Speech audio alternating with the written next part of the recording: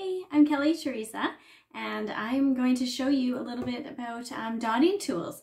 And for all you beginners out there, I've had a lot of people asking me what kind of tools I use, how do they work, what are the best tools to purchase, what do you do when you're just starting out. So I wanted to give you a little bit of a tutorial today on what I use and what tools are available and when to best use them, because I have quite a variety of tools, and but I use them for different things. So you might want to pick up a couple different varieties depending on what it is that you're looking for. So the first ones I will show you is the Stylus tools. These tools have, if you can see them, but they have balls at the ends of them, the metal balls. A lot of salons will use these for nails, for decorating nails. These are probably the ones that I use the most, this style. You can get them in a bunch of different sizes, which is cool, all the way up to like really, really big. I don't tend to use these ones quite as often because I don't have as much control over this for the bigger dots, but I will show you the tool that I do use when I am trying to create those bigger dots, which is next, which is your dowels. So dowels they have a flat end. You can purchase wooden ones at the craft store. They're super simple. I think they come in a pack of like 20 or 50 for, I think you can even get them at the dollar store, honestly. And they work awesome, or they do have the plastic reusable ones that are washable. Mine tend not to be as washable. Just they tend to collect paint, but every so often I'll clean them up and have them good to go again, looking brand new. So those are kind of your main two styles of dot tools. And I will show you in a minute how to use each of those ones most effectively. Another tool that I use quite often is my toothpick, and this is for a lot of the detailing work. I used to use wooden toothpicks, and then I found that I was getting pretty frustrated having to use 3, 4, 5, sometimes 6 toothpicks in one painting, because the ends do get frayed and then you don't get that nice clean dot. So I did purchase it's a baker's tool. So it's actually a metal toothpick. And I just found this at Michael's. And if you don't have any craft stores or baking shops around you, I will post a link to Amazon where you can find it online. And this is a must-have. I use this in every single painting that I do. So if you could start off with the wooden toothpicks, if you find you're getting just as frustrated as I was, then you can pick up a metal toothpick, and it's really awesome. One of the other tools that I actually use really often, and I actually made it was one of the first tools I ever made because I didn't want to purchase a bunch of tools before I knew that this is what I wanted to do. So I created a few tools just to get started, and I ended up loving this one, and it's one of my favorites still, and I use it all the time. It's actually just a pencil with a thumbtack at the end of it. So it is really that simple. You take your pencil and you just pop the thumbtack into the eraser at the end, and it is amazing. This is one of my absolute favorite tools. It does create that type of dowel, but again, if you're looking just to get started, making something like this is probably something that you already have at home. And another one is also with a pencil, and you just take one of the little head pins, I guess, I don't know what it is, a little nail with the flat bottom on the end as well, and just stick it into the eraser. And you have another awesome dotting tool. Again, I'm going to show you how all of these work in a minute when I take you down to my sketchbook here. But I just wanted to show you these ones. You can also, again, if you're at home and you're just trying to figure out if it's something that you really like, ends of paintbrushes, ends of crochet hooks, knitting needles. I actually went to the beach. I didn't have a tool that was wide enough for the circle that I needed, so I actually went to the beach and got some driftwood and sliced it and created a dotting tool here, because often these driftwood twigs are perfect little circles. So there's a lot of really creative ways that you can create tools before having to purchase tools, before you're getting too serious. So let's take you down to my sketchbook here, and I'm going to show you how these work. Okay, so let's start off with the stylus, since that tends to be one of the most popular tools. Let's see here.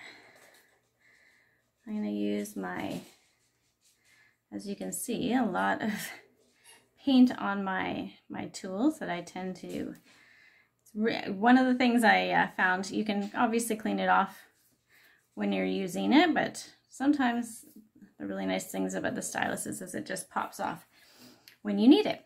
So this is your stylus, and most often your tools are going to come with one size on one end and one size on the other, and there's many different sizes, as you can see. And again, I'll post a link to Amazon where you can just take a look and see if there's something that's right for you.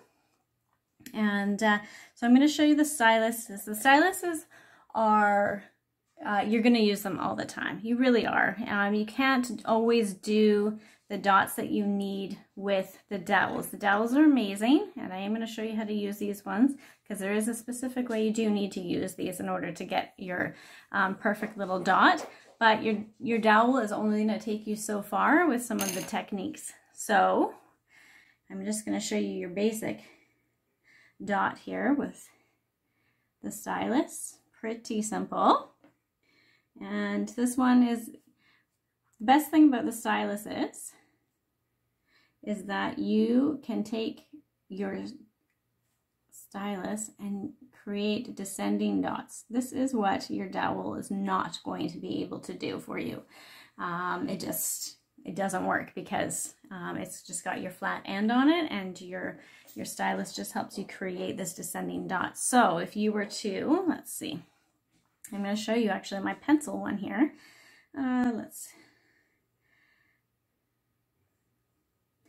So if you're going to create your, say your center dot or one of your dots around your mandala, let's get that one nice here.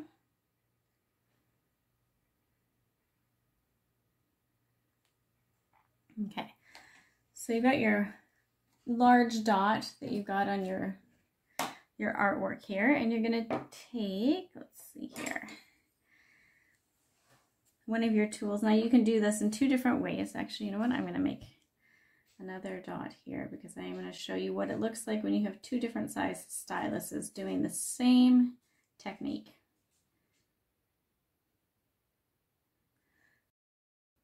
Okay, so I'm going to use, basically this is kind of my, this is my main tool that I use all the time.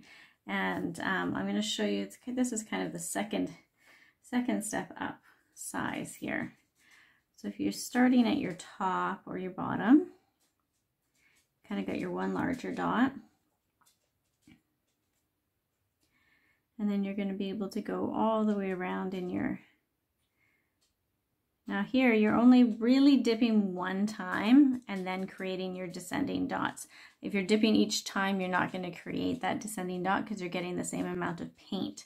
So this is going to show you how, this is where your little, actually your toothpick comes in handy, because if you want to go all the way around, this is when you take your smaller tool to create those tiny dots on the bottom. And we'll go around on the other side here too. So you create your one big dot and then your smaller dots. Again, only dipping the one time to create that descension, create the smaller dots. So there you go. So that's with the kind of your bigger of the two, and I'm going to show you what it looks like when you do some of your smaller dots here.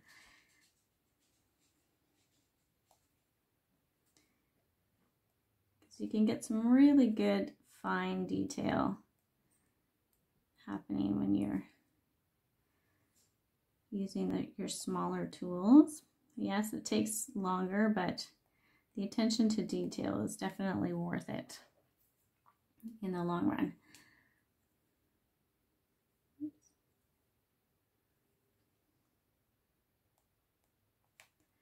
So again, I'm using my toothpick to come around to those tinier spots.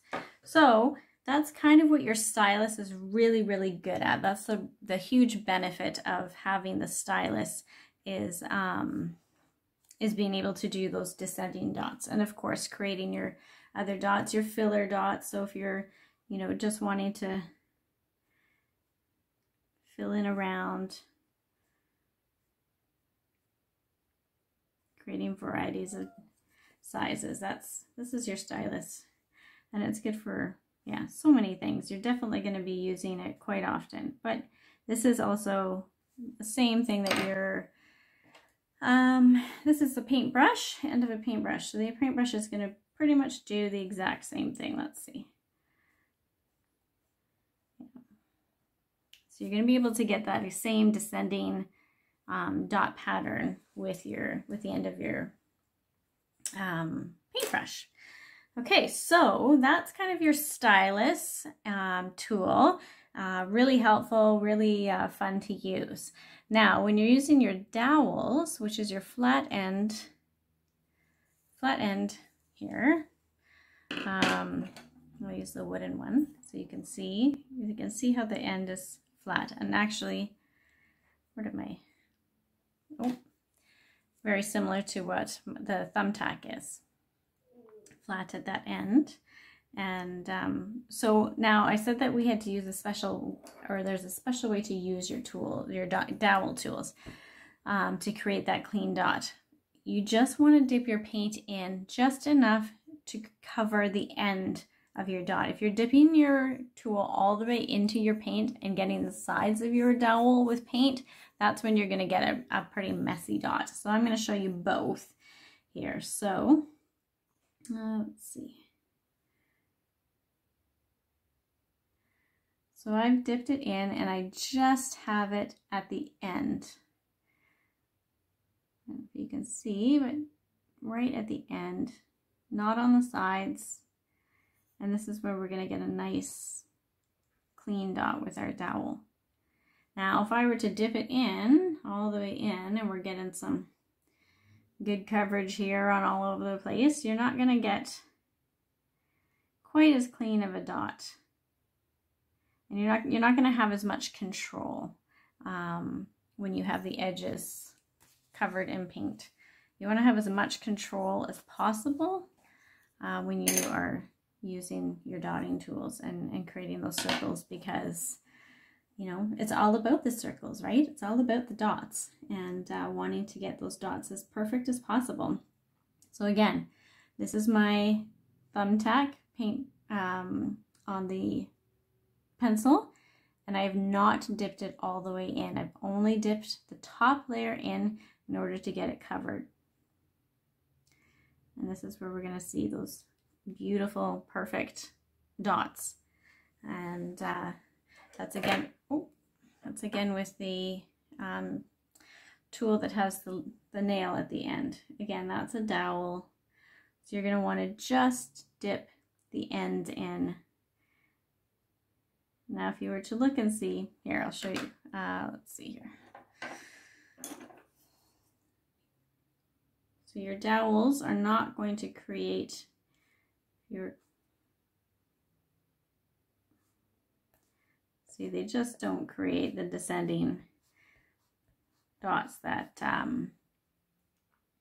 that your stylus does, right? So your dowels are basically for your big main dots, I find, and like I had said, so when I was talking about this large stylus, it's okay. I mean, I just find that I do not have as much control over the size of my dot or the shape of my dot when the styluses are this big. So that one's not too bad, actually, but I tend to not use it because it's not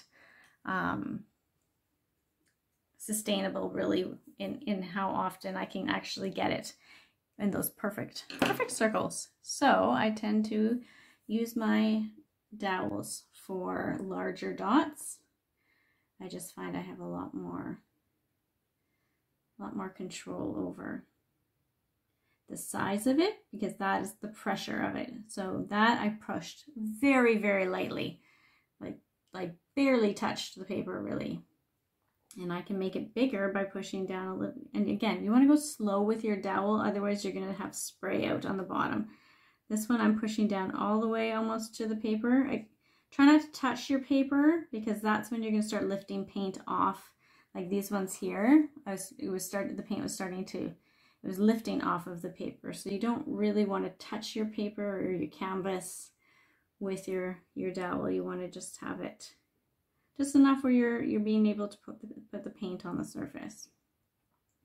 So if I were to push this down quite quickly with my paint on it, chances are, of course that's okay, you're going to get some spray out. You're not going to get a nice clean. See, this is what's happening. I don't know if you can see that, but what's happening when I push down on my canvas. You're just not getting that same beautiful clean circle that if you're just going lightly. Again, with the dotting, I mean, I've seen, you know, fast dotting, and you know, that's awesome if, you know, but I tend to take my time and go slow because, you know, some of these paintings can take hours, and if you kind of rush it and you mess it up, then all of that hard work is gone. So I tend to just take my time and enjoy the process of it as well, right? So it's all about the process as well as your final product. And let's see here. I'm going to show you my big tool just because it's fun. And this is my driftwood creation. Sometimes the dowels just are not quite big enough. And so this one's just it's just kind of a fun tool to use as well with that natural feeling. So that's my large dot with my driftwood tool. So that's kind of it, guys. This is how most of these tools work. Again, where's my little toothpick? Super essential to have. Stylus, really great to have. Pretty essential too if you want to do any of the descending dots. And then the dowels are really great for getting that steady, larger circle. So definitely pick up a variety of tools or create a variety of tools. These are your tiny dots. This is that toothpick, right? And you can just create so many awesome little fine details when you're when you have your tiny dots. And you can go all the way around. Oh, actually, I am going to show you one more trick with these tools as well. Once I go all the way around here, because once I start, I can't stop. It's a little bit of an obsession there. Okay, so one more trick I'm going to show you here with the tools. Let's see. So you're going to need two tools for this. Your toothpick and one of your styluses, whichever size you want to create is totally fine. But let's see. This so for this one, you kind of want to have a thinner paint, not too thin, but your thick paint is not going to create this clean swoosh. We're going to do the swoosh. I'm sure a lot of you have seen, if you've been looking and following any dot painters out there, you'll see that a lot of them are doing this little swoosh. And it's super fun to do. It took me a while to really get the hang of it, but I'm going to show this to you here. So let's take blue this time. We haven't done blue, I don't think, here. So let's see here. I'm going to move my, actually, you know what? I'm going to make it a little bit bigger just so I can be sure that you're going to be able to see this. So you're going to create your dot here, whatever size you want. You want to have a little bit of a puddle of paint here. Not too much, but a little bit. And you're going to take your toothpick, and this is where you're going to be able to draw out some of that paint with your toothpick to create that nice swoosh. And just fill in the little gaps there. You can even take some of your toothpick and get a little bit more paint and fill it in. So this is one of those ones like just kind of that fun design that you can create where it's not all straight dots. So you're just pulling out your, I'll do another tutorial on with creating an actual mandala. We'll just take it step by step, and I'll show you how to do some more of these techniques, actually bringing it into your piece. Where's a good place to place it, and we'll create a mandala together. And so I would ask or suggest that you subscribe, or you can subscribe here, or to my Instagram, or even email on my website at www.kellyteresa.com, and I will post when I am creating new videos and techniques. So there you have it. There's your little fun, I don't even know what you want to call it, swoosh. There's another way you can do this here, and this is actually when you're going around circles. And let's see here. Let's take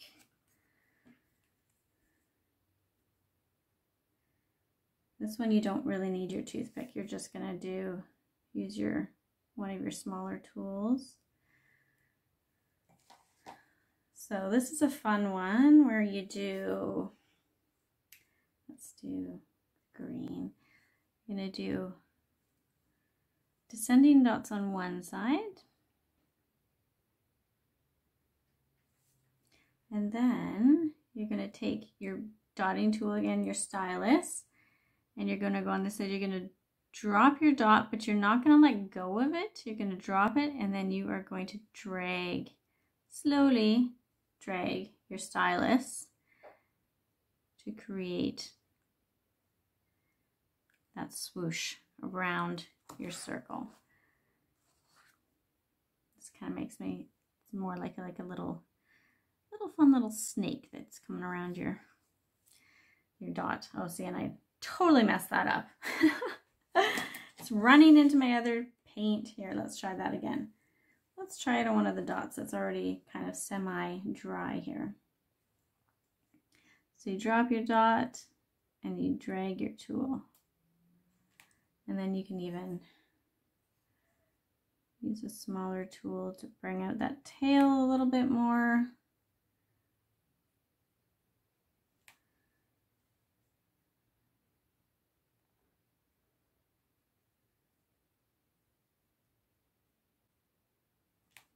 And then let's put some dots around on this side. I mean, the possibilities are endless, really, right? How the things that you can do and create. I mean, we've got a lot of people out there who are dot painting now, and everybody does quite different and unique things. So the possibilities are really endless. And so this is it for the tools. And I'm just going to bring it back up this way a little bit. Hi.